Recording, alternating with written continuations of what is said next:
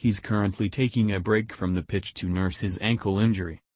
And Harry Kane ensured he made the most of his time off as he headed to Atlanta in a private jet to watch the Super Bowl on Sunday. The England captain, 25, shared sweet snaps from the field with his fiancée Katie Goodland as they cheered on the New England Patriots in their game against the Los Angeles Rams. As a sporting legend, the Tottenham striker even managed to get up close with the Vince Lombardi trophy alongside Katie, who looked chic in a Balmain top and blazer. The striker made his allegiances very clear by wearing a Patriots jersey emblazoned with the No. 12, as worn by star quarterback Tom Brady. He had a front row seat for the celebrations once the Patriots had claimed a 13-3 victory in the lowest-scoring Super Bowl of all time. And after the match, Harry got to rub shoulders with Brady and MVP Julian Edelman. Accompanied with the caption, "The GOAT Tom Brady and MVP at Edelman 11. Let's go. #Super Bowl #SBLEI."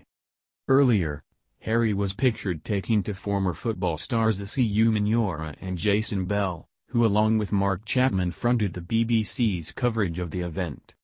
Spurs fans will be very keen to have their talisman back in action as soon as possible however, and will be happy to hear Harry say he is positive about his recovery and is planning to step up his training in the coming days. The footballer told Sky Sports, "I went away for some warm weather training. I'm stepping it up. Next week we will see how we go, get the ball out and see how the ankle reacts.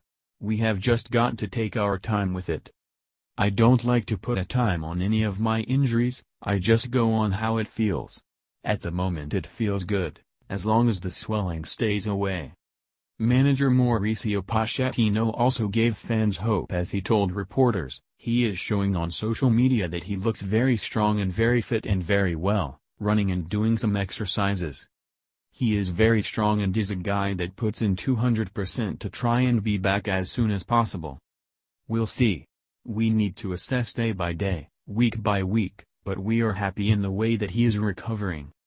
Harry, the North London club's top scorer with 14 league goals this season, is expected to be out until March after damaging left ankle ligaments against Manchester United at Wembley 2 weeks ago.